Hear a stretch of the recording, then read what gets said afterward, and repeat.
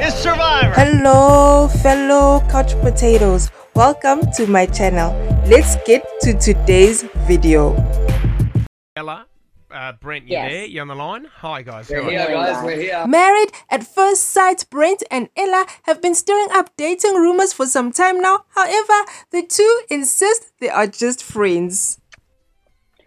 At this point in time, right now, yes, we are just friends right now.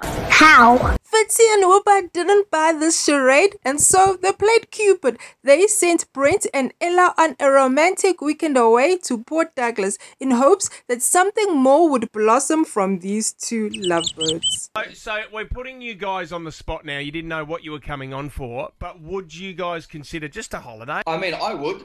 Why not? Ella?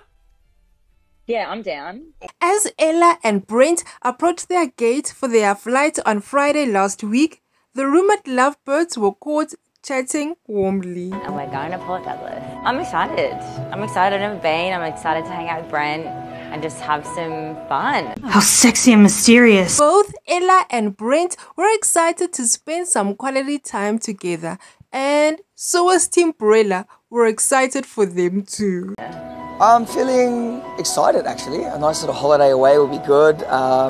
We've discussed that we're going to really try to enjoy it, get away from everything. Ella suggested that we spend time without our phones and switching off from the world. I was like, pretty good idea. This is going to be good. Ella reveals that the getaway would be their first date, or perhaps it will feel like their first date. Yeah, this is the first time we've probably ever hung out, just me and him like this.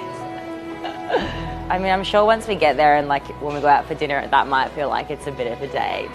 Brent went on to reveal how he feels about Ella, and he revealed Brella's timeline when everything began for him. I've always liked and respected Ella, always. And it wasn't until, I guess, you know, maybe a month ago that we really started spending time together and, you know, built a real connection. And in case you're not a couch potato, Ella reveals how the first kiss with Brent was. Yes, I have kissed him on the lips one time. How was it? It was fun, drunk, and great. And for the first time since I've been reporting on Brella, Brent went on to confirm the kiss. Yes, since that's out there, we did. We shared a kiss on Ella's birthday at Eros. It was good. It was nice in front of all the family and friends. To Team Brella. Team Brella on vacay. Ella's replying to all her fans. Oh, shut up. It's about time she gave them some love. She's a sweetheart. I don't want to make it weird. Brent and Ella, you guys can do better than this. Can y'all please inject some romance? We came for the romance. What are you doing?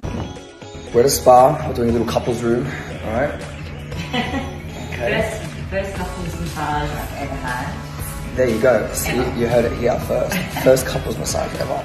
Oh, my thank you, Sheridan. It's so romantic. While these two were having a magical time together, Tamara and Mitch were all over Instagram celebrating Tamara's birthday.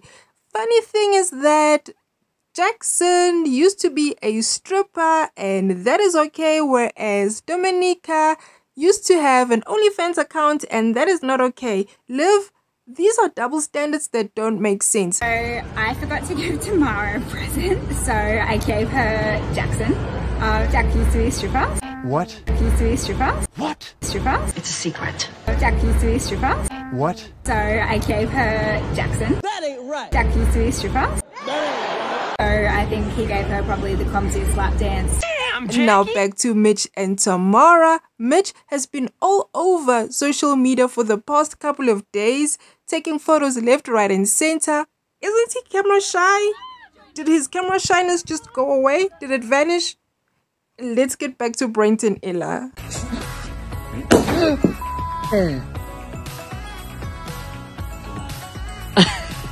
Little toast to us, then to Fitzy and Wippa, then to What If, and anyone, and Nova. And Brella. And Team Brella, yeah. Cheers to Team Brella indeed. The next morning, the two lovebirds woke up with a romantic love is in the air type of glow. I'm gonna call it that, okay? Hello. Welcome. Good morning. Yeah, so we got in late last night, just came to bed, had a good sleep. Something like that, yeah. A bit like that. Yeah, not a bad experience. But also, Jen, so thank you for leaving us alone. Some privacy. Yeah, it was... A few days away, it was really nice. Something we needed. With a dozen of snaps captured at the airport on their return, Brent and Ella looked so much like a couple as they strolled through the terminal of the airport. Upon their return, Brent and Ella updated Fitzy and Wippa of the pair's relationship status. Do you know the best thing about this is there wasn't one awkward conversation. There wasn't one awkward moment. We've just spoken honestly. We've just been really honest and open about everything. Fitzy and Wippa wanted the freshest tea. They didn't want the PR answer. What really went down? Did they hook up? Did they kiss? How? What happened? Thing, guys. Okay. Yes, there's that. I mean, we have kissed, guys. Oh, okay. yeah! Oh, yeah! They initiated it.